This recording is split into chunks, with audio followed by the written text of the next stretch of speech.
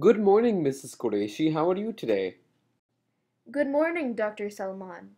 I am okay. I am just confused about something.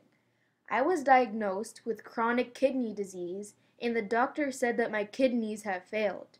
He says that I need to go on hemodialysis. What is hemodialysis? Is it painful? Yeah, no problem. I'm sorry to hear about that, Mrs. Qureshi. Hemodialysis is used when a person's kidneys have stopped working. It is a process in which blood is filtered using an artificial filtering system. The average human body contains about 6 liters of blood. In hemodialysis, about a half a liter of blood is removed from the body and filtered at a time. The procedure does not hurt itself. There are 2 needle sticks involved in the transfer and filtration of blood, and these may pinch a bit going in, but there is no pain afterwards. You can even ask your doctor for numbing medicine before the needles go in. Oh, okay. Thanks, doctor. I thought it would be painful. How does hemodialysis work? For sure, Mrs. Qureshi.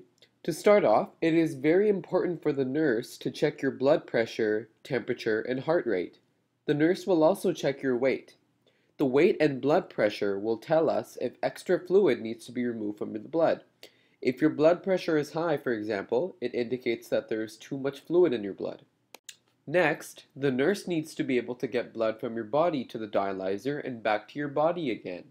This is accomplished through creating an access. There are 3 types of accesses in hemodialysis: a fistula, a graft, and a venous catheter.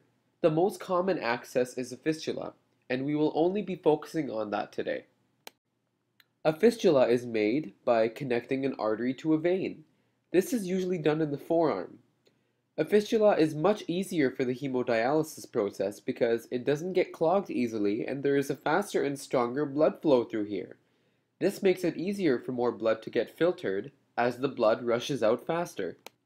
Next, the patient needs 2 points in their skin on their forearm. 1 needle stick goes in the first point, and this takes blood out of the patient to be filtered. The next needle stick goes in the second point, where the filtered blood is returned to the body. It is very important to know that blood never passes through the machine. The blood only passes through an artificial filtration system that is similar to a water filtration system in a bottle. In the water filtration system, water is filtered by passing through thick material so that waste is separated from the water. In this same way, blood is filtered in hemodialysis. The blood filtration system contains different fibers and substances that separate and suck wastes out of the blood. Okay, doctor, but if I go on hemodialysis, how will it help me?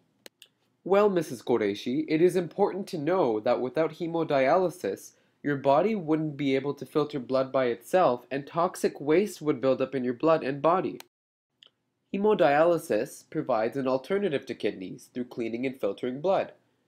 Hemodialysis is effective just like healthy kidneys, as body fluids such as water and important minerals are balanced in the body very efficiently. For example, if the person's body contained too much salt, the person would be dehydrated. Through hemodialysis, the excess salt is removed.